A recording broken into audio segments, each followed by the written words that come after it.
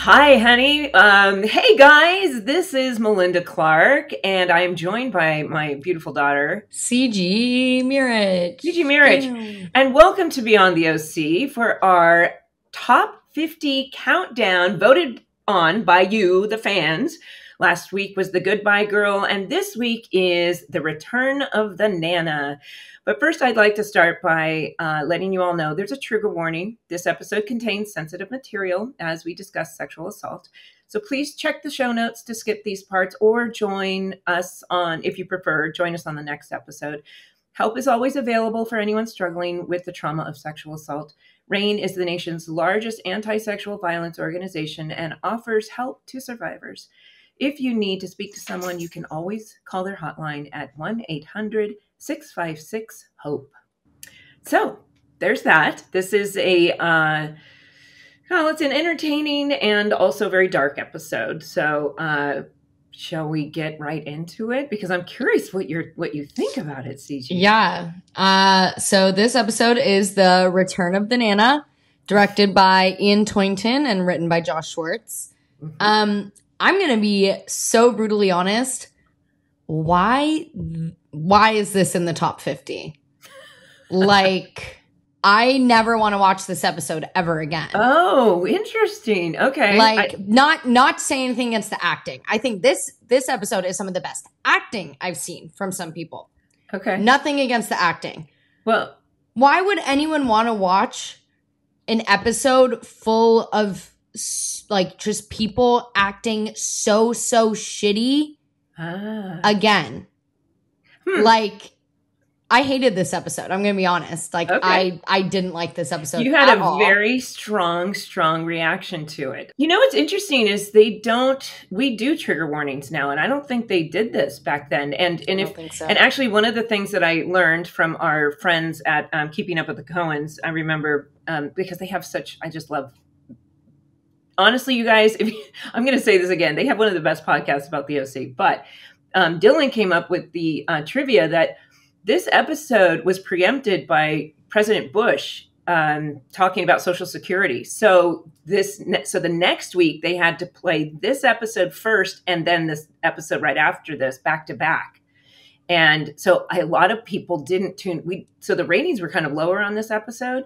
And the regular viewers probably tuned in for the episode after, not knowing what happened, because there's like a million extra viewers on the next one. So anyway, well, read the. We already got into it before you even read the synopsis of the episode. But okay, Sandy, Seth, and Ryan travel to Miami, Florida during spring break to visit the Nana and Seth's old buddies at Leisure World. I don't know if it's Leisure World. I just like to say that. When the Nana drops a bombshell about her impending marriage to a younger man. Back in Newport, Kirsten is happily, or is she, left on her own to grapple with her feelings for Carter. Zach, Mr. Chef Boyardee, invites Summer to a home-cooked gnocchi dinner at his house. Marissa hangs out with Trey after helping him get a job, but things take a dark turn when Trey misinterprets Marissa's kindness and does the unthinkable.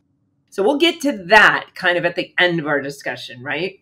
I think we should focus on what is going on with the boys and the shenanigans and that opening scene where Seth basically says it's like the end of an era because Bright Eyes has 2 top 10 singles. Mm-hmm. And it's like people are catching up to me, the arrogance of him, which is kind of endearing. But you guys, you and Rachel said that was a nod to real Adam Brody and real Josh Schwartz, who thought their music taste was superior and people were finally liking what they liked and considered special for a long time. You know exactly what conversations Adam had with Josh, and he just puts them right into the script. Yeah. And it is interesting that you mentioned, both CG and I went back and listened to the episode that Rachel and I did. And those were back in the days when Rachel and I were going scene by scene. We were trying to, do different things, and we didn't really get a chance to really discuss, because it takes a long time to go scene by scene. But we didn't really discuss the storylines in depth. And I was also in Puerto Rico. And then at one point, there's this big part in it. Yeah, where you just disappear. Well, and we didn't let anyone know that I had no Wi-Fi. So Rachel just was reading. Did you notice that? I figured that it had something to do with that because I was on a walk listening to it, and I was like, Wait, I haven't heard mom talk in like 3 minutes. Like, why is Rachel just like... She had to just do it because the Wi-Fi was not good in Puerto Rico, and I just dropped out. So, right. There's that mystery was solved. Well, so the Nana calls, and I think it's funny. I think it's like typical, like mother-in-law doesn't like the daughter-in-law. Like the Nana calls and They're says, scared like, of "Oh, you her. want to talk to my mom?" And the Nana and Kirsten are both like, "No." Which I thought was funny. Yeah, Sandy gets the phone and he's like, "Hey, Ma." And Seth says, "Why does he talk so loud?" And she said, "They're a family of screamers." And I thought, hey, CG, what do you think? Look, we are well known for being loud. Your dad, myself. Yeah, I was about to say the Miriches are a family of yeller, like just loud talking.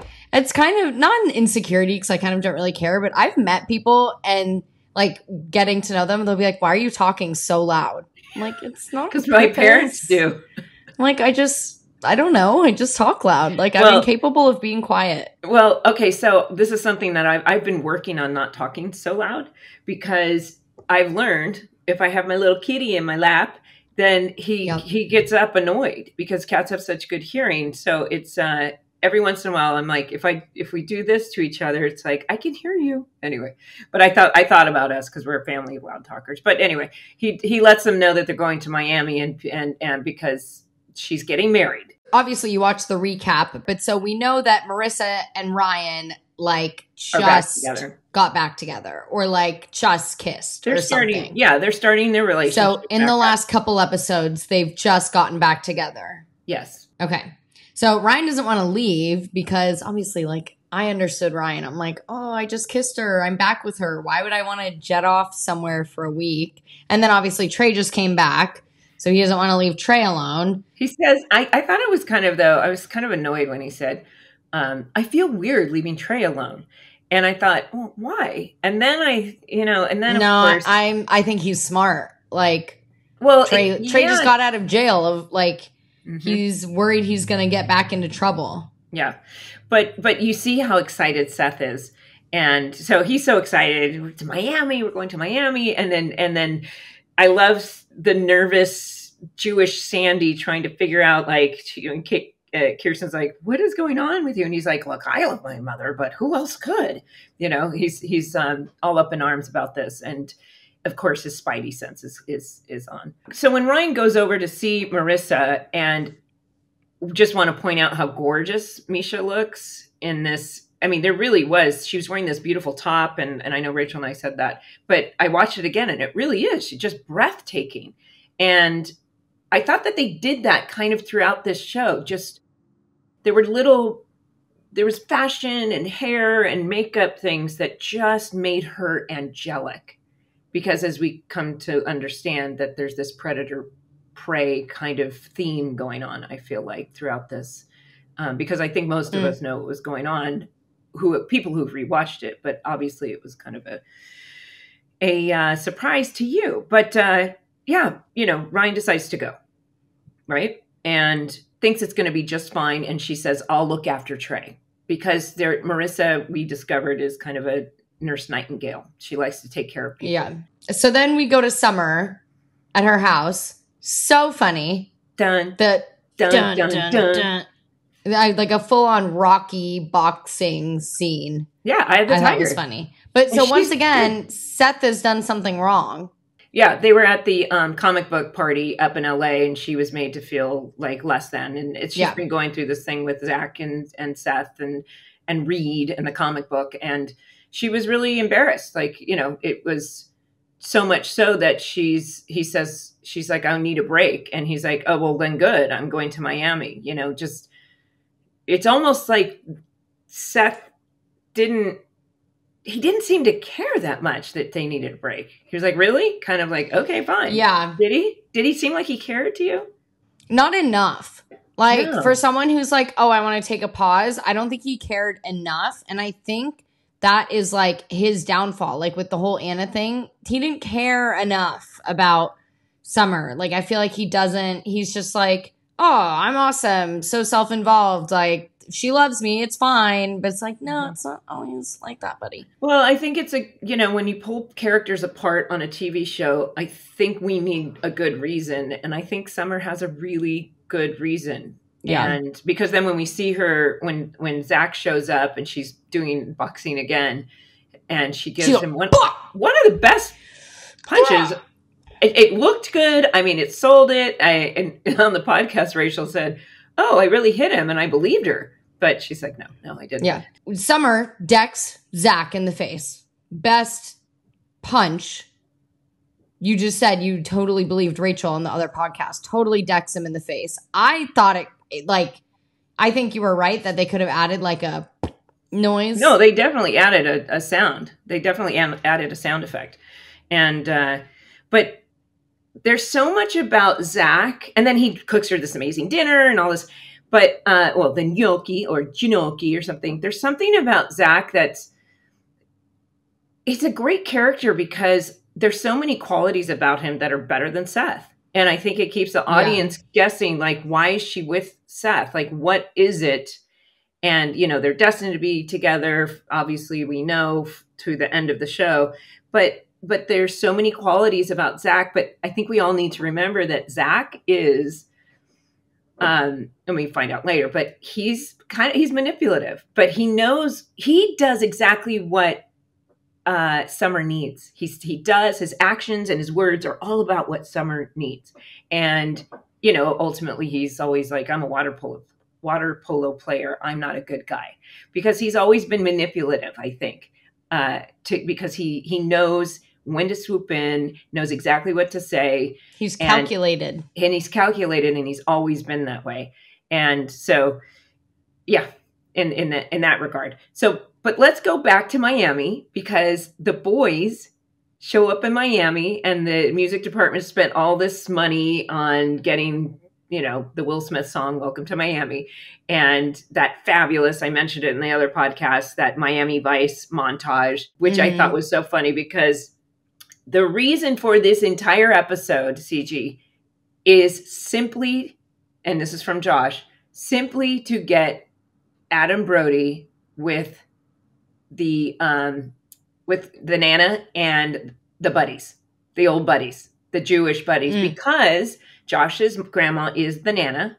He's played shuffleboard with, these guys. This was the whole episode was based on the success of the strip, the Vegas one, repeating that and getting Adam with these guys, which I think is the best, most entertaining part of the whole episode, of him playing shuffleboard, winning. It's so funny. Doing the victory lap. So you agree that's funny? Yeah. Yes? So he, yes. Yeah. So when he walks and sits down at the table with them, that's funny. And he's like, they're like, the old men are like, "Oh, are you taking this medicine? How's your back?" And they're like asking him all these questions. It kind of reminded me, I don't know if you remember, when I was younger, I used to do my old man impression. That was kind of like, I would say it was Ozzy Osbourne because I was young and didn't know who Ozzy Osbourne was. But I'd be like, "Where's my taco?" Do you remember that? Yeah, I used to pretend you had a cane and walk around. Yeah. And do you remember I went on the Sharon Osbourne talk show, and you were in the audience wearing your pink little clogs, and I did an Ozzy Osbourne impression to her. She's like, "I hear you imitate my husband," and I was like, "Oh, girl Sharon," or whatever it was, the dog Sharon, something he used to talk about his dogs or something. And I don't think she was pretty.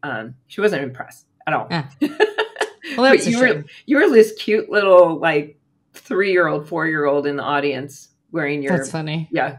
Dora the Explorer. That's funny. The fact that I think it's even funnier when Sandy's like, "Okay, I'm gonna go have lunch with my mom." It's like, keep an eye on him. Like he says to Ben or to Ryan, he's like, "Oh, keep an eye on him." He's like, he doesn't even have this many friends at school. What's going on? Yeah, I thought that was funny. Well, and then so when the boys leave, and basically there's all kinds of shenanigans and fun, crazy things going on the East Coast. Our ladies are in turmoil on the West Coast. And I thought it was Sandy leaves and Kirsten jumps to the phone. Well, before I want to point out, so she walks out and says bye to them and whatever, like bye in the driveway. And she walks back in the house. And you guys didn't mention this at all in the last episode. And I was like, huh. When she walks back into the house, I know it's editing, but the echo of her footsteps goes click, click, click. And it's so eerie and hollow and empty. And I was like, that's very like cinematic, artistic. Like she closes the door, takes a few little steps walking back into the house. And it's like the silent echo of her footsteps. You know, it's like a little foreshadowing for like what's going to happen to her later on. But I also thought it was very artistic. I don't know. I got to say though, whose job that is. I think the director. Foley. But, no. Well, they add sound in the end. But they added that in to make it sound like really echoey. You make a like point. Empty. Any wife or mother who's constantly a caretaker taking care of people and the door closes and she has the house all to herself, there's a bit of click, but there's a bit of happiness, I think. Although we know that there's been this, or is it? So she gets. I don't think there's any happiness in Kirsten right now. I don't think there's an ounce. I'm saying she thinks she's got this like, oh my gosh, I have this weekend away because she runs to the Newport group and it's like, we can work because she's lost connection with Sandy. So there's this wall between them. They can't break through when he went to Rebecca. And now she's found this connection with somebody that she's working close to. And it's bringing out her addiction to alcohol. And for some reason, that's where she's finding the connection with Carter. And he drops this bombshell that he's actually leaving. And you can see on Kelly's acting that her heart just sinks. But then she invites him over for dinner, which is kind of a womp womp. And they end up having this dinner. Second she said, why don't you come over? I'll cook. I went, fuck no. No. Kirsten. You got angry. Did you? Like, you dumb bitch. No offense, Kelly. Whoa. But I was like, well, you know, dude, I think that they have better chemistry. I love Billy Campbell, by the way, but they have better chemistry than Sandy and Rebecca did. And this design, like the men in her life are disappointing her. We mentioned in the last episode, The Goodbye Girl, how that she learned that her father was a criminal.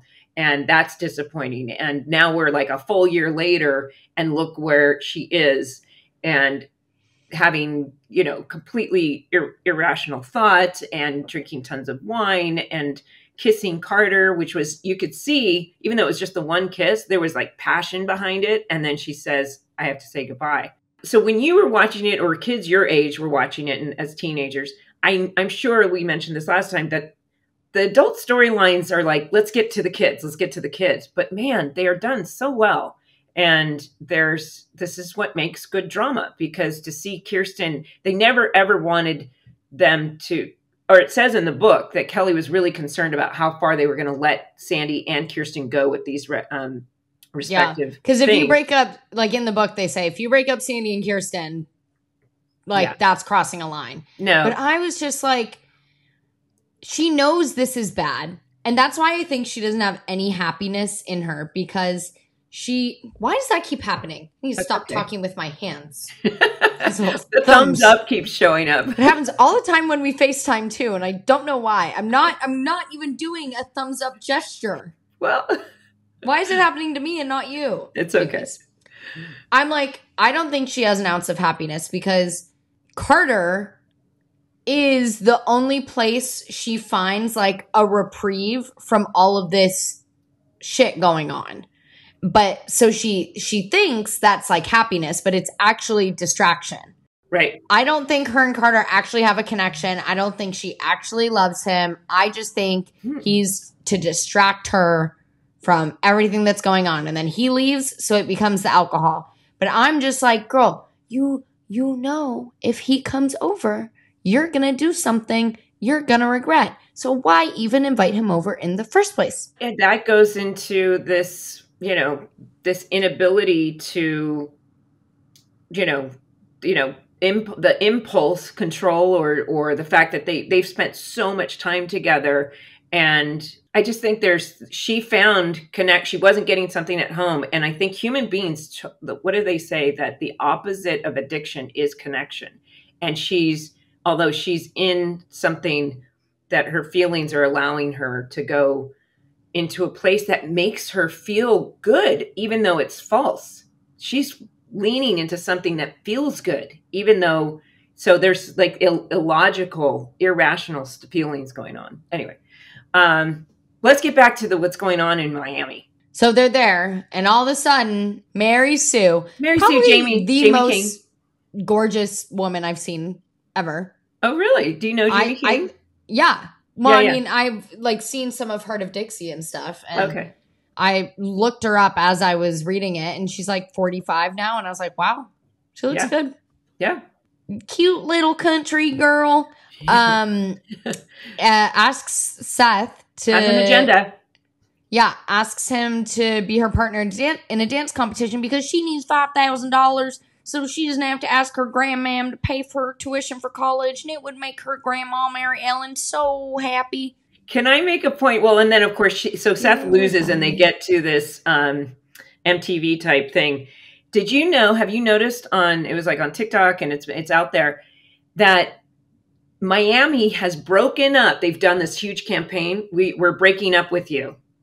And you're talking to the audience. Basically, they're saying, we're breaking up with you, spring break. Don't show up. There's curfews, $100 parking tickets, major fines.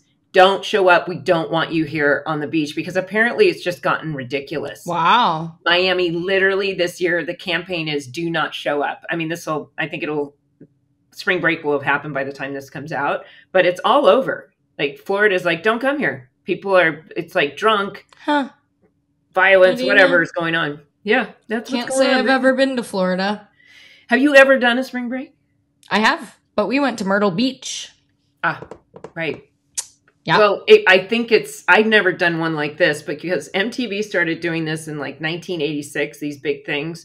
And I think they ended only like 10 years ago doing these huge parties. I mean, like Vegas in the summer and spring break is still like this. Like my cousin, has been to Vegas a couple times in the last couple months. And it's like this. Like that party is like what the clubs look like still currently like in Vegas. Yeah. No, they're all day pool parties. They're like all day nightclubs. And so of course we've got, this amazing thing, Brett Harrison, Adam's best friend. We mentioned that a lot of people didn't know that he was a big funny guy on the show. And then he's playing, what's the character of the VJ that he's playing? I don't know. I'm forgetting his name. Whoever the main DJ is. Bananas. Anyway, and the actress from the real, the Valley, the real Sherman Oaks, the real Valley. Sorry, that's me. Yeah, that's you. I'm from Sherman Oaks, the real Valley. And then T.I. performs and bring him out, bring him out, bring him out, bring him out. I had to dance to that when I was on the dance team in high school. Oh, fun. Yeah, you did some good stuff. Bring him out, bring him out. So, of course, it turns into, it's not a dance thing. It's this grossed me out. It grossed me out in the first podcast. Licking whipped cream off the chest, torso, and then finishing by eating the cherry out. Sticky.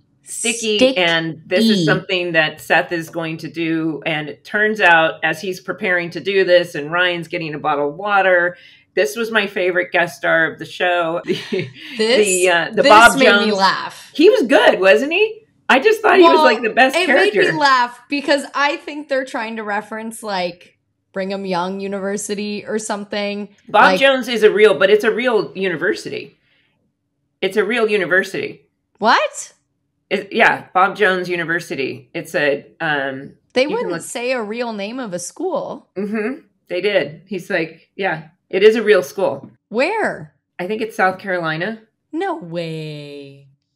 I thought they were trying to reference like Brigham Young University in Utah. Well, kind of. No, it's in, Bob Jones University, Greenville, South Carolina. Private, nonprofit, 4-year. It's a evangelical university.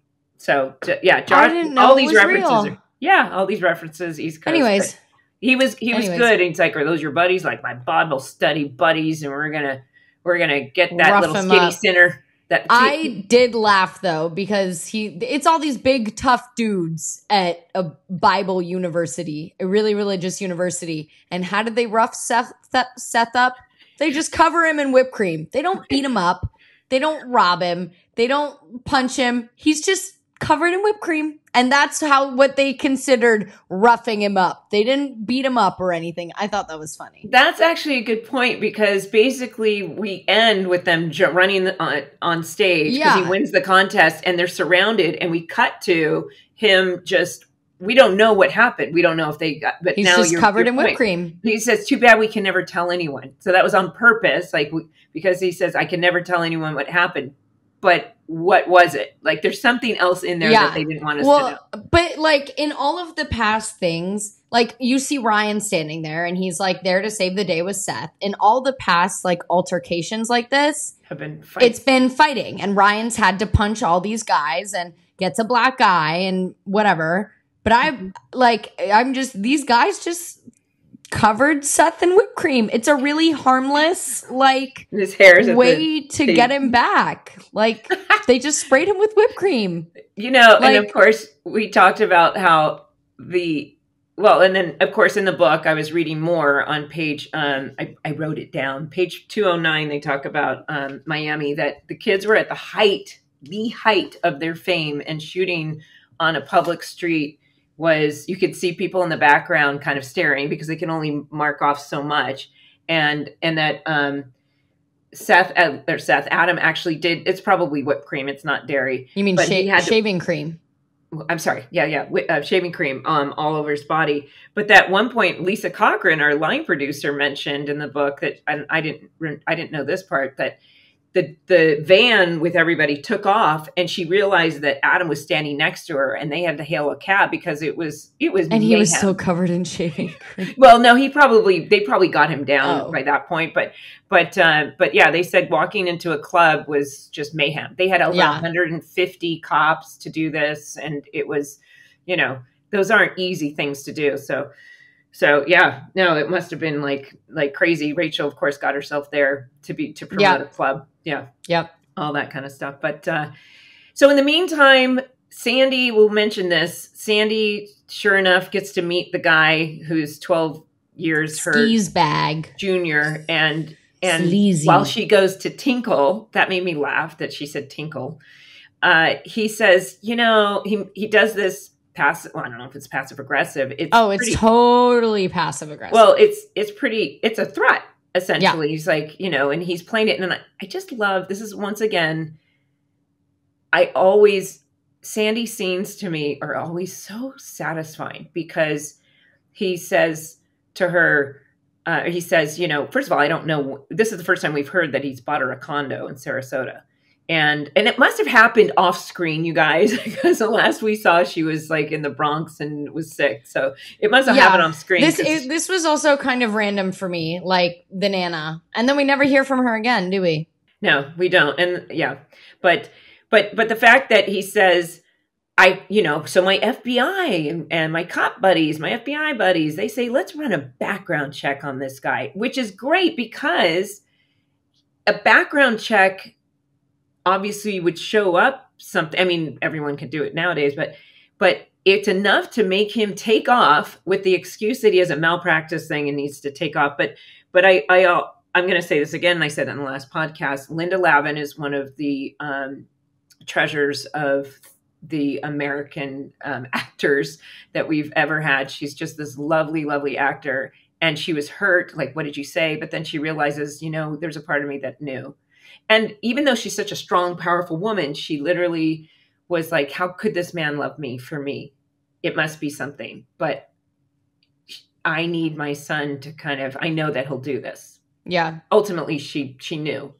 And it was touching. So thank you, Linda Lavin. We did ask her to be on the podcast. I don't know if we ever said this, but she declined.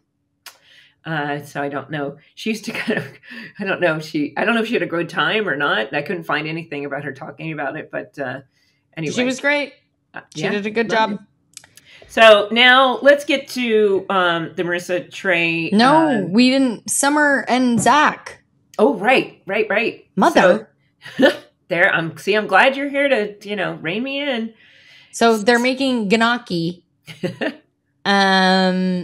And eating it. And of course, Zach's like, I'm just going to turn on some TV while I make the gnocchi. And we know what's going to happen. Yeah. Oh, I have no idea but then when they're eating and it's like this delicious, and this delicious meal. And Rachel was just, the Chef Boyardee comment that I made is because Rachel and I were giggling about how Zach was. You guys said he also looks like the Muppet in the chef hat.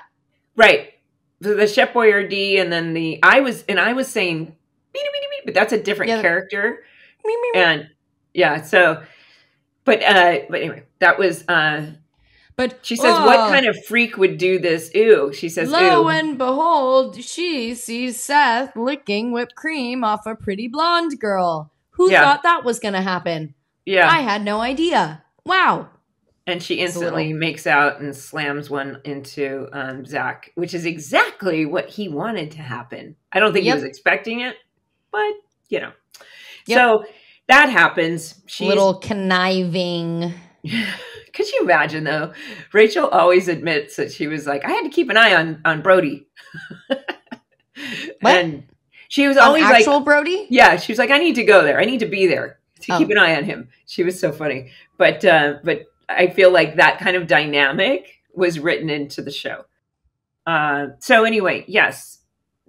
Marissa, in the meantime, decides that she's going to knock on Trey's door and say, hey, Ryan's out of town, but I'm here and I'm going to help you get a job. And he answers at the door in this blanket or a towel or whatever. And as she drives with Jess. What's her name? Jess. And they're doing lines and drink or whatever, and she kind of pokes him and says, yeah, right, you and Marissa, never. Yeah. And then she helps him get a job, and she's doing all the things that Marissa does, and you can see, and she decides, we get the job at the bait shop, let's celebrate and make margaritas, bring the guac, and she brings the notebook to watch a movie. And one thing leads to another. She feels so drunk that she wants to go outside, and he's done some blow, and ultimately he wants her to howl at the moon and do all these things, and then kind of starts aggressing her, and she instantly says no, and it just instantly gets out of control, and he assaults her, and she gets away by hitting him with a stick. So... Not a stick, a massive effing piece of driftwood that makes him bleed. It's an interesting thing because for me, from the first time I saw it till now, it's so disturbing because it's very realistic. Yeah. And I think, as a female, there are so many times where, they talk about, and I know we have some statistics before that, like 1 in 5 women have been assaulted. It might be, those are the numbers we just know. And it's oftentimes more often than people that we know. And just by being nice to someone obviously there was extenuating circumstances with maybe who he is, the resentment towards wealthy people, the anger at the world. This is not victim blaming or anything. This isn't like making excuses. I'm trying to understand the character and how he says, what, you think I'm better than me, and all these things that come out that he's not able to control and show who he really is. It's an interesting thing to look back and say, no, but this is who he really is. That's what I'm saying. Yeah. That gets magnified, and like, So these ideas that, there have been so many times where I have so many guy friends, but there have been a couple times in my life where I'm hanging out with a guy friend multiple times, and all of a sudden this person would say, I want to kiss you. And I'm like, what? No. And then they go, come on, why not? And it's like, because that's not what I thought, we were friends. And it wasn't serious in that way, but there have been plenty of times where you feel safe. I felt safe with somebody, and to come to find out that they have different thoughts. And it's, and I think, you know, Marissa, and I think for someone like Trey, he really was in jail. He's never, ever had someone this nice. And all of a sudden, at some point, probably maybe from the moment he saw, I don't know when this all started with him, but what were your initial thoughts? Those are my thoughts. I mean, they portrayed it really well, and like their acting was great. I thought both of them did a really great job, and you can see like immediately after, like Trey knows he fucked up, and I think it was great that the directors, whatever, had Ryan calling, and that's when Trey's like, oh fuck, like I'll never have the same relationship with Ryan again. I think it was really well done. There's nothing against the acting, nothing against the storyline. I just think what makes me really upset was that Reddit post you sent me where someone said Melissa. We can get into those. You want to get into those? Yeah. Okay, let's get into the deep dive because I guess I'm switching over a little bit. This isn't one that we have included here, but it's one you sent me because you were saying you were looking through Reddit about comments on this episode, and someone said Marissa led Trey on. Oh, there was a Reddit thread. That made me so angry. Yeah. There's so many comments under that post where people are like, okay, so you're a victim blamer. Like people were saying, there was being nice to someone does not equate to I want to hook up with you.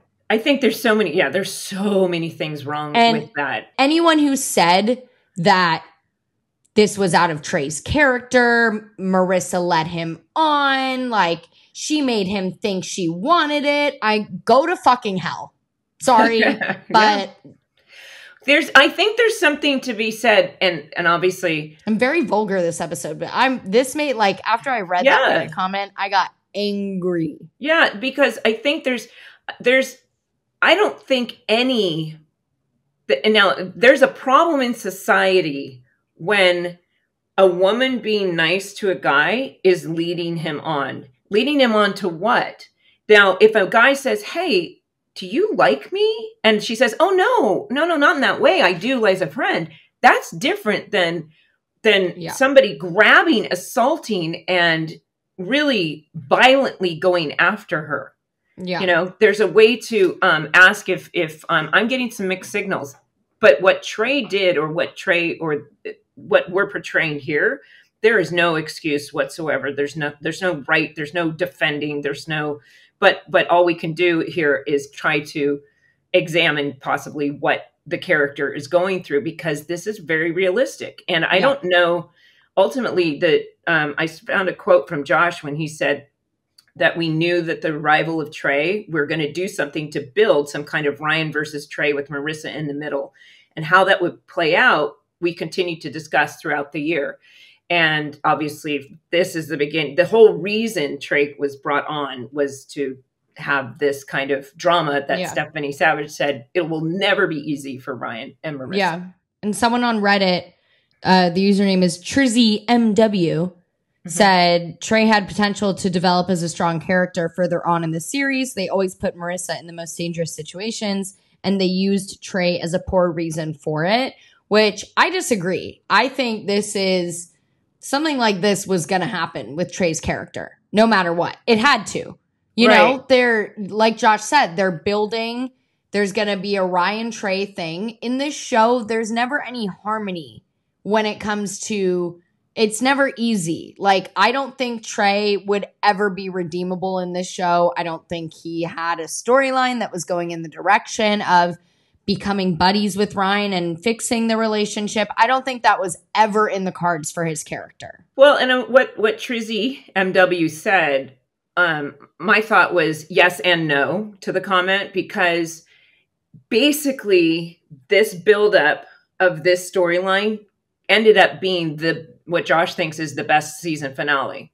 I agree, it is. SNL skits have been written about that season finale. And I hope that episode is in the top 50 because that's a good episode. Yeah.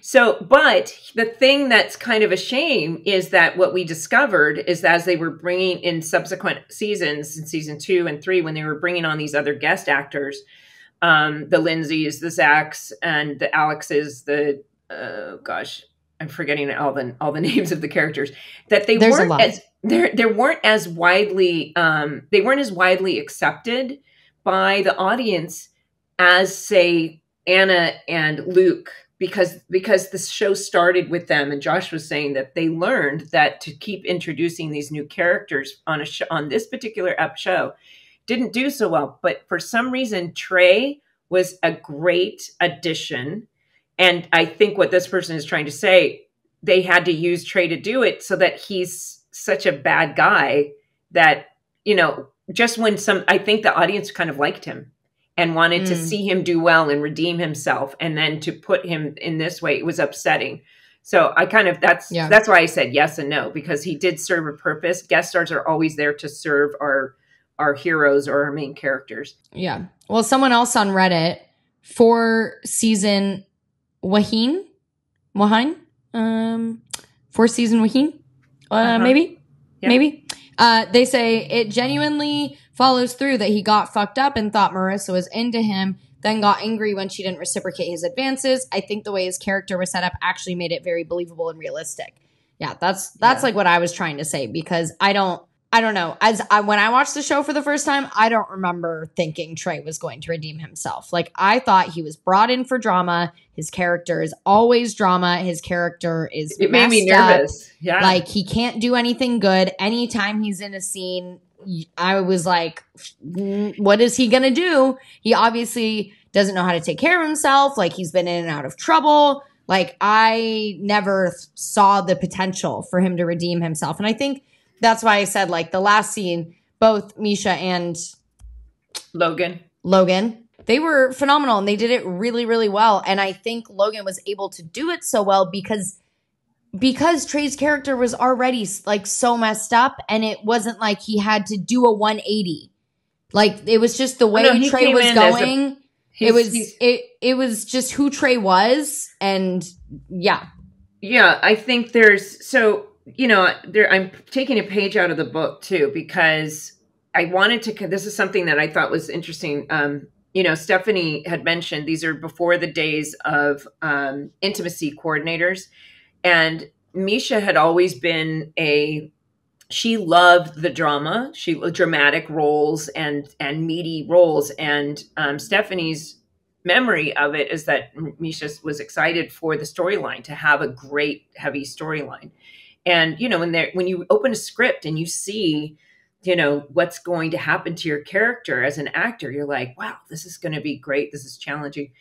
Misha did quote and say there were varying degrees of how comfortable she was in all of this. And the actual physicality of the scene when she drops to the sand was jarring and shocking. And I was so scared, and I felt like I'm coming from my own point of view of, as an actor, you want these great storylines. You want these intense, dramatic, as difficult as they are to portray, you want these things to play. Now, however, when you get into, it's an interesting thing when you say, okay, I'm going to play these things.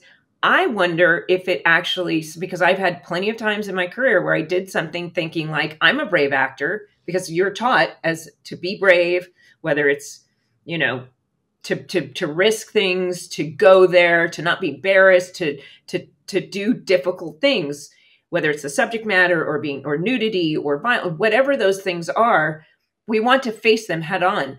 But there are times that once you've done them, you might have some repercussions or have some feelings. And I don't know what Misha felt or how it ended up being, but she said I didn't want to get into it. And there's varying degrees of how she felt comfortable in all of that, because as you do these things, and then, there were times where I did a few things. Yeah. I think even with an intimacy coordinator, like in today's time, filming anything like that is going to be hard. Like, even with an intimacy coordinator and, all of the counseling that you can get through it and the steps you can take. I think no matter what, no matter how well seasoned of an actor you are, how experienced or anything, like filming really intense, raw, real things like that is going to be hard. Well, and the thing is, you hear about actors who really, really go deep, and they will say, at the end of shooting, you don't drop it. If you've had a very, very deep, all day long emotional thing, you don't just drop it. It took when Marissa's character passed, I felt that for about 3 months afterwards because I was playing it all the time, and you took it home with you. And these things can stick. This is like a very interesting point that nobody really talks about. Like, how did that experience? How do you feel? How does Mindy feel? How does Misha feel? How does the actor feel after you go through these things? Because, I think it's just really good to point out that we're training our brains. Our brains get tricked into actually believing it's happening. Not necessarily this. I don't know. I'm not speaking for Misha, but you actually go there to a place because we want it to be as realistic as possible. We don't want to be pretending. We want to make it real. Anyway, that's my, that was one of the observations that I thought about, because it's, she did mention it. So let's get to a couple of these other ones. Oh, somebody said lavishness best 8333 Reddit, on Reddit said, when exactly did Trey become infatuated with Marissa? Was it earlier when she scolded him for lying to Ryan? Or did it happen in this episode when she visits him at his new house and helps him find the job? I think it was gradual, or I think the moment he saw her, because she's so stunning, that he probably was jealous of Ryan. I think he's been jealous of Ryan. This whole thing. The second he gets out of jail, the whole thing is about him being jealous of Ryan. He has this house with this family. Mm-hmm. He has money. He has a hot girlfriend. He's jealous of everything. Yeah. He is jealous of everything. So my perspective on it is I don't know if he was infatuated with Marissa. Yes, he liked Marissa. He was infatuated with Marissa, but I think he saw Marissa as the one thing Ryan has that he could potentially take. He can't take the house. He can't take the family.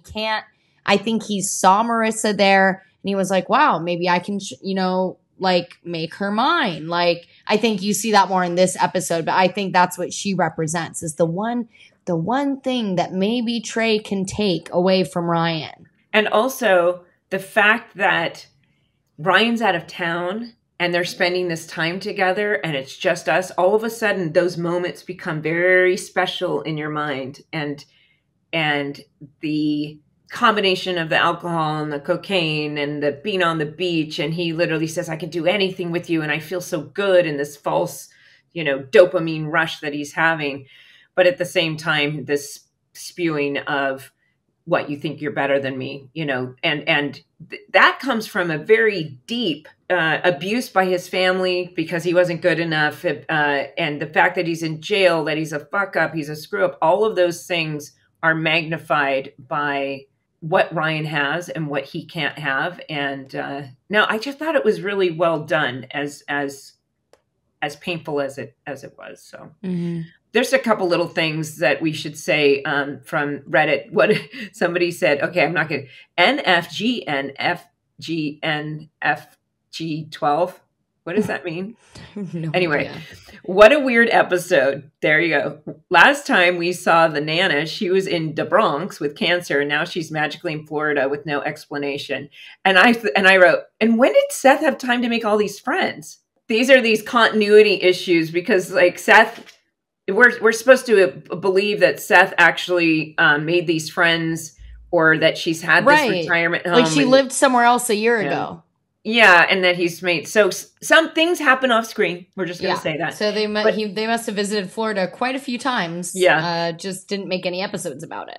So I just before we recorded, a comment came on YouTube from Kim Ainsworth. It's her birthday today. Happy birthday. And she wrote, this wasn't my favorite episode. Same, Kim. There you go. The next three were some of the best of the whole show. It is also 20 years today since the OC started airing here over in England. I only remember it because it was my 13th birthday. Thank you for your comment, Kim, and happy birthday. We had a couple voicemails that I wanted to play, and just because I think it's really nice to hear your voices, and this whole podcast is, we're trying to, it's all content motivated by you all. This voicemail was from Lou. Hello, girls. Thank you for having my message on the podcast. Big fan of the show. This episode, there's so much going on, and I feel it's like such an important piece of the puzzle of how everything develops after. In a way, I kind of see it like the beginning of the end, with everything that goes on between Marissa and Trey.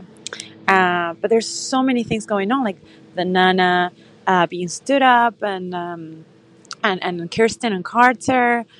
And I was so angry at Seth. Like, it's just so frustrating. How he got caught up being silly once more, doing Seth shenanigans.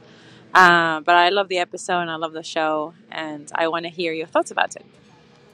Thanks, Lou. Yeah, I love that she said Seth just being like, because I think this whole episode is full of almost every single character besides like Marissa and Ryan and Sandy. You're like, what are you doing? I know. Like, I don't have a word to describe this episode, but I agree with you, Lou. Right. No, she makes a really good point. This is a puzzle. And when you're doing long form television, these pieces are, this isn't just a one and done. This is something that really gives these characters so much to do. I mean, we can't have characters all happy, joyous, and free, and unicorns and rainbows and all that. Well, that's what television is supposed to do. Make you go, Yeah. No, it did that. It clearly did that. It made you angry. And then Jason left a voicemail, and I just wanted to share his voicemail as well. Good evening from Dallas, Texas, Melinda. My name's Jason. I am a current Texan, former Ohioan, and originally a Californian. So naturally, I'm a huge fan of the OC, and I'm very excited that you have been taking the podcast beyond Welcome to the OC Bitches, talking about the show itself, and just sharing all of your experiences involved behind the scenes, and any facts and insights you provide for longtime fans and for newcomers here who are watching the show for the first time. And this is a very important episode for everybody here. And considering the subject matter that it later tackles on, it might leave, most people very uncomfortable and on edge that, beneath all the familiar comedic antics that both Seth Cohen and Ryan Atwood discover here and the spring break, everybody, it definitely takes a grim turn for the worse in the subplot involving Trey and Marissa.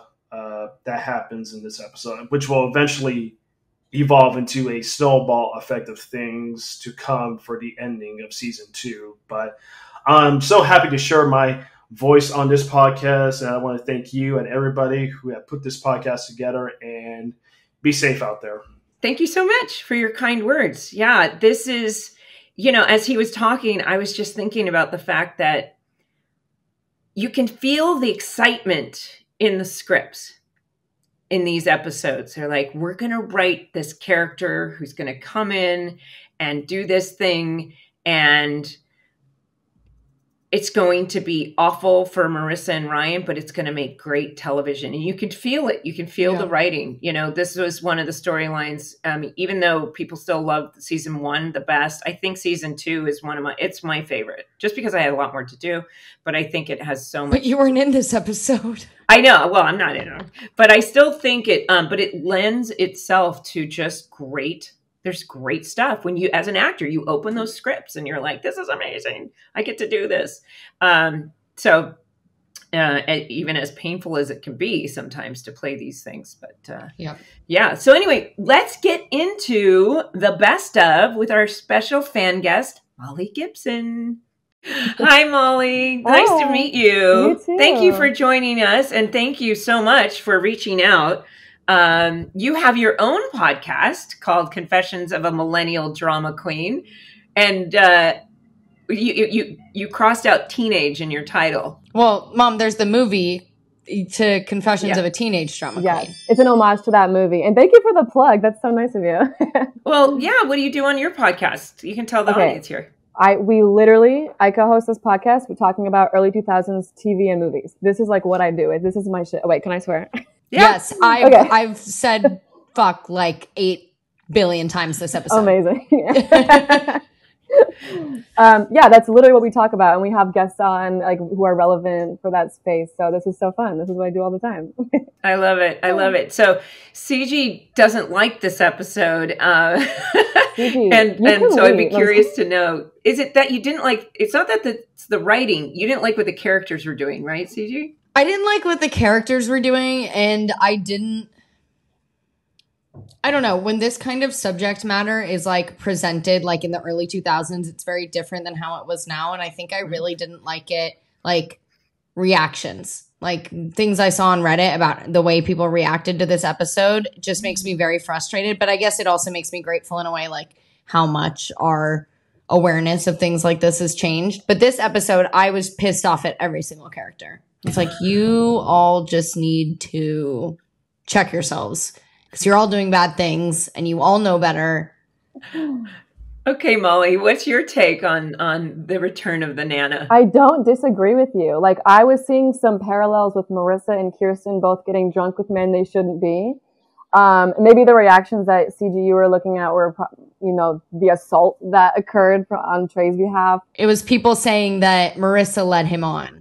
Like, oh, that's okay. Well, yeah. There are lots of those on Reddit, and my mom sent me one, and then I went down a hole. Thankfully, a lot of the comments on that Reddit post, people are being like, you're a victim blamer. Like, you're like saying like, you're wrong. But there's a lot of posts saying like, ooh, I keep saying Marissa led Trey on. And I'm like, you are so wrong. Yeah. That's how they get reactions. True. Yeah. Do you have, so tell us, what are your thoughts on all of this? Do you have some moments that were? I had a lot of moments. Like, the writing stood out a lot to me in this episode. Like, yes, there was a lot of problematic things, but also one of my favorite episodes. What I noticed was so many different relationship dynamics and parallels, like all at once, like a lot packed into an episode. Like, you have Seth and Summer and they're having issues. Then you have then you have Summer and Zach. And then you have Marissa Ryan, Marissa Trey, Kirsten Carter, and you're like, this is a lot going on. Like, kudos to the writers. One of my favorite lines was at the top when Summer was like getting her anger out in the punching bag. Somebody wrote this amazing line. She's like, oh yeah, because you humiliated me in front of your so hip, super dorked out indie music loving comic book geeks. Like, first of all, whoever wrote that, I hope they got an immediate raise. Like, bars. Josh. Probably Josh. Incredible. Yeah. There's a lot of great lines like that in this episode. Homage to himself and Brody, actually, probably. Yeah. Because that's who they were. Totally. It was almost like a little Gilmore Girls-esque. She's like, there was one line, she's like, get all your Cohenisms out of your system. Like, there was a lot of very Lorelai word Gilmore candy. Yes. I loved that. Yeah, that's awesome. Yeah. What did you think about Seth with his old buddies? I mean, that was probably such a playground for Adam, because that was so fun. You could tell he was having so much fun with that, and I'm guessing he improv'd a lot in those scenes. He did a lot of the physicality was improv, the victory lap, we said, and the whole thing. Yeah. This episode was all about getting him to hang out with his old buddies. That's what Josh wanted him to because he did that himself with the Nana and played shuffleboard. And it was like it was definitely like a Josh experience that he needed on camera. That makes a lot of sense. Yeah, I know a lot of that Josh was pulling from his own life for that character. Yeah. Yeah, I think I could have watched a whole season of him with his old little bridge buddies. Oh, yeah. Right. We were just talking. We're like, how did, like, he's like, oh, longtime friends with his buddies, but we've never seen them go to Florida at all. So we were like, they have to have visited Florida in, like, non-episodes, it's funny. I'll say to the fans, I mean, I think it's great that we can all point out just the inconsistencies in the continuity and such, but at least it makes for conversation, because Josh, it probably starts with, let's do something, like I said, to repeat the success of the Vegas thing. And let's do it in Miami. And then we can do this and this. And it just all comes together. And then, the suspension of disbelief is really important here because, all of a sudden they're in Florida. And just knowing like how most of Seth, I keep wanting to say Brody, most of Seth's like life before Ryan was, he didn't have that many friends. It was not beyond imagination that he had little buddies. Maybe he called them on the phone once in a while or like wrote him an email. Like I could see that. So we can. Oh my gosh, sending letters back and forth with old men, old pen pals. Yeah. That's very Seth. Although they have one of those cricket phones that are anyway. They probably aren't even doing that. I don't know what you're talking about. So you're quite young. And when did you watch the show? I don't know. Like, when did you discover it? I watched it like a little bit after it was airing because I'm 28. So I watched it like, I wish I had seen it when I was growing up. My mom probably didn't let me because it was probably too mature or something. But probably like somewhere in like my late teens, early 20s. And I was kind of like going back to all of these shows that felt really nostalgic to me. And I started it and then it's never left the rotation, like ever. Like, I'll end it and then eventually I'll just start it again. Really? Yeah. Like, so it is interesting because it's not something I would, over the years, I would kind of watch it from time to time, just, But you were in it, Mom. Like, you're not going to sit down and be like, ooh, my comfort show is the OC. Well, I mean, but I'm never, ever, there's never bored. You would think it's not like, because I discover different things every single time I watch it. And because it's been a while since Rachel and I watched it, I forget things. And like I said, there's new things every single time. Yeah. Yeah, I imagine. So many little Easter eggs. What is it, like 20 years old now? I imagine there's a lot. I mean, I forget things even from a year ago that I watched back. Season 2 was 2019, 20-ish. 21 years ago. That's crazy. No, because season 2 was 2004. 2004 and 5. Yeah, so 20 or 19, not 21. Yeah. Okay, there you go. She's because it corresponds with my age, so I know. Right. Oh, yes, you're 24. That's true. So this year it would be. CG, do you have any memories from like when she was filming? Or were you on set for that? Or are you too young? No, I was on set. So it filmed from when I was 3 to 7. Okay. 2003 to 2007. And one of my most vivid memories is I had this I tell this story all the time. I'm riding my little pink Barbie scooter and Adam Brody would steal my scooter. And ride it around the hallways of like the dressing rooms and stuff like that and take my scooter. I have a very weird like image in my head of this one hallway. It must have been like nearby your dressing room or something, Mom. And him taking my scooter and riding and turning the corner. It's a long hallway. Yeah. Yeah. Really long hallway. And then at my mom's house, there's like a OC poster where everyone like signed it and said like, CG, we love you. And Adam wrote, I want my scooter. On the poster. Oh my gosh. And I also called action on a scene where Mom was making out with Luke. Okay, interesting. Well, when I was 3 years old. He was actually just walking out the front of the house. Well, so you had just finished canoodling. Well, we maybe did actually. Maybe it was a scene where it was like we did kiss, and I was like, "Okay, go," and it was you were at the motel. Like, action and. That's a formative memory for sure. Yeah. I don't actually remember watching the scene, but I just know that my mom thinks that's so funny. The story Great parenting, Mom. The story I like to tell is that so CG kept thinking like Misha's my sister. She just like she was young enough to go like Misha's my sister. And then when Willa Holland came on as the new Caitlin, CG got really upset one day. She was like, I'm her sister. She got really angry and very upset. Oh my God. It was like a traumatic day. You started crying. I don't remember that. She's like, who's that? And I'm like, sure, Misha was like, daughter. What the hell? No, that's confusing for a kid. You don't know the difference. There's just all this stuff happening. Yeah, I don't know why I thought Misha was actually my sister. I don't have a sister anymore. You're like, what's going on? Yeah. Yeah. Oh. Do you have any questions for us? Anything that you would like to ask us? I have a specific question about the episode. And it's really out of pocket, and you may not know the answer, but the scene where they're picking out a movie to watch, Marissa and Trey, and Marissa's like, oh, let's watch The Notebook. It's my favorite movie. And Trey goes, oh, I'm more of a shoot 'em up kind of guy. Was this at all an allusion or a foreshadowing to when she literally shoots him up, or was that totally accidental? Yeah, I mean, it's. I guess I don't know if it was planned, but I clocked it and I was like, that would be some very good I wouldn't be writing surprised if Josh or Stephanie wanted to throw something in there. I don't even know if they had the finale written at this point, but if they did, I wouldn't be surprised if they tried to squeeze it in there. I don't know, Mom. You might know better. No, I mean, these are little things that you don't notice that, I mean, it's all plausible that if you bring over the Notebook to, although they never really watched it. So, I mean, it's not really it's a good movie. And you kind of, shows the sweetness and like, hey, let's watch a romance. But it's kind of something that a girl would want to do it with a boyfriend or something. Well, no, Mom, she's not asking about the Notebook. Trey says, I'm more of a shoot 'em up. But if a girl does that and brings over the Notebook, a guy might go, well, I'm kind of fast cars and shoot 'em up action. Yeah. But so I took it that way, but I do like that could very well be that. But that kind of leads me into what my music moment. Obviously, the Miami was fun, but the Gorillaz Kids with Guns. Oh, I didn't clock Kids that. with Guns. And they played it multiple times throughout. So that's little Easter eggs in there. Mm-hmm.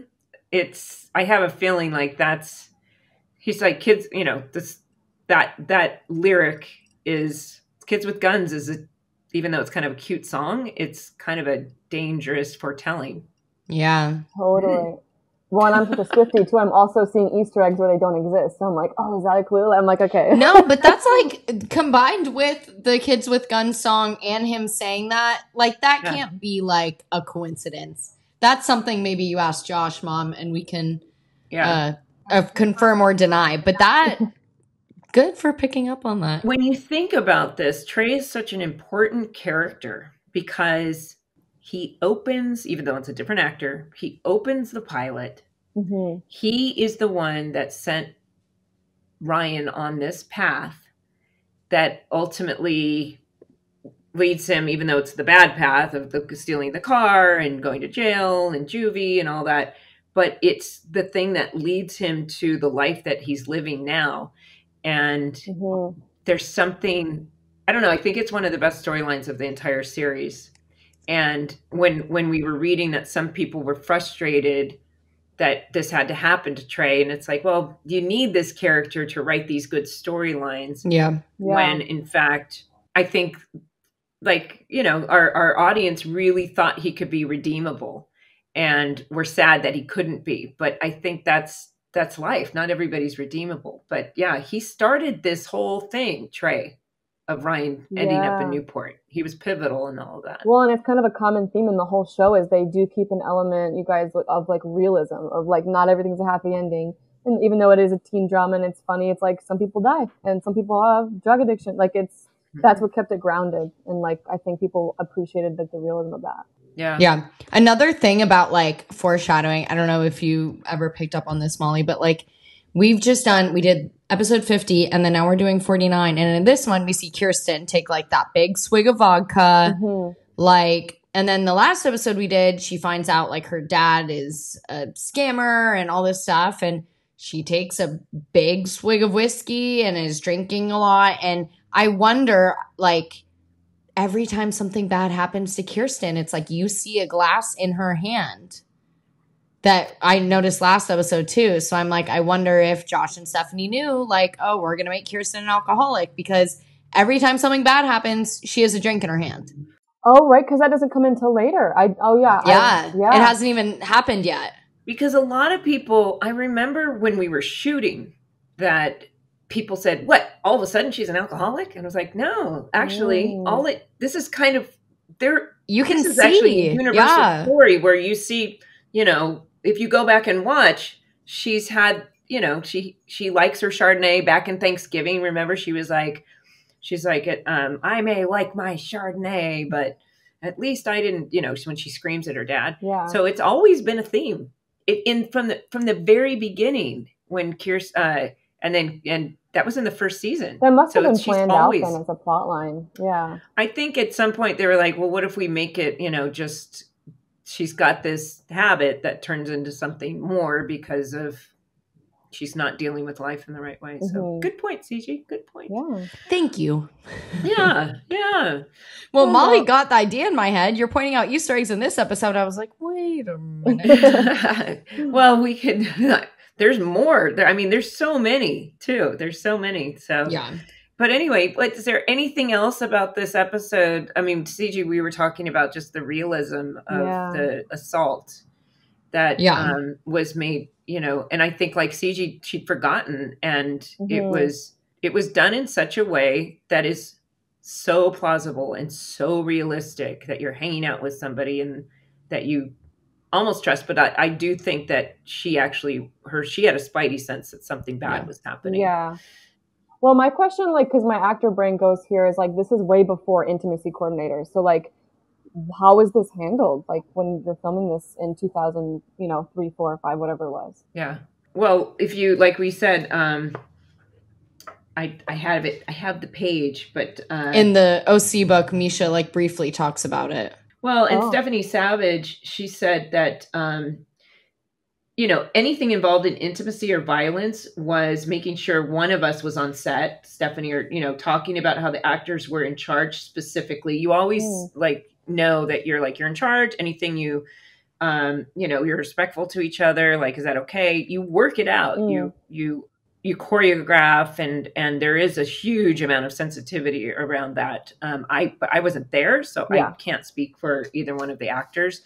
But Stephanie made a point of saying that she thought that the actors were really excited for the storyline because it's heavy, and we always want good strong storylines. But then Misha indicated that there was varying degrees of how comfortable. You just never know until you have that experience where you're like, this is what I'm going to do. And you can't say no to the script. Oh my gosh. But then there are times when you walk away going, that was a challenge and I've got to work through some things maybe from the experience. I've had scenes that were slasher stunt things that left bruises on me. And I was like, would have been nice to have a coordinator for something like this. So I can't even imagine 20 years ago, it was a whole different landscape. But it was filmed very well. It's interesting to see or not see, but just think about the progression of how important that is in scenes now, or in television, and all the intimacy coordinators and everything. And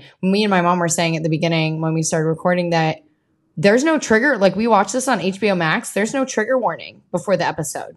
Mm-hmm. But I feel in television now, it's trigger warnings before every single episode, whether it's mild violence, nudity, whatever. Good point. No trigger warning or anything before this episode, which I just think it shows how much in 20 years things have changed. Yeah. Drastically, yeah. Hopefully for the better. I like that, stay safe out there, everyone. It's not the woman's job to stay safe. It's the men's job to not be douchebags. True. Well, and, men are always afraid of rejection from women, but women are afraid that men can kill them. Yeah, slightly different things. Yeah.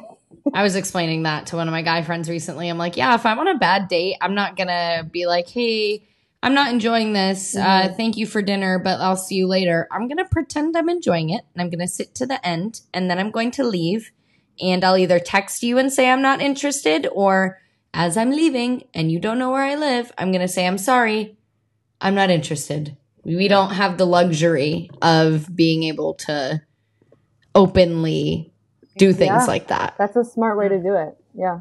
Yeah. Unfortunately. Yeah. Society. On that note, guys. On that note, Molly, thank you so much for writing your lovely email. And, I happily, we should come on your podcast. Oh my God. We'll do that. We would love that. I know you've asked me and I didn't quite, I don't know if did I get back to you? This is how I'm getting back to you. No, that's okay. It was always in the, but no, I wish you all the best. And it's a pleasure to get to know you here, and thank you so much for your insight. And you'll probably come back. I don't know, but thanks for having me on, guys. This was so fun. Thank you so much. Thank you, Molly. Take Bye. care. You too. Bye. Thank you all so much for listening. Please follow, rate, and review wherever you listen to your podcast. And be sure to check out my Instagram story as well as our weekly Reddit post to see which episode we're on, because we really do need your thoughts, your comments to drive this podcast, because the content is all about you guys. Oh, yeah. You can also drop a comment under the YouTube video for this episode on our Beyond the OC channel.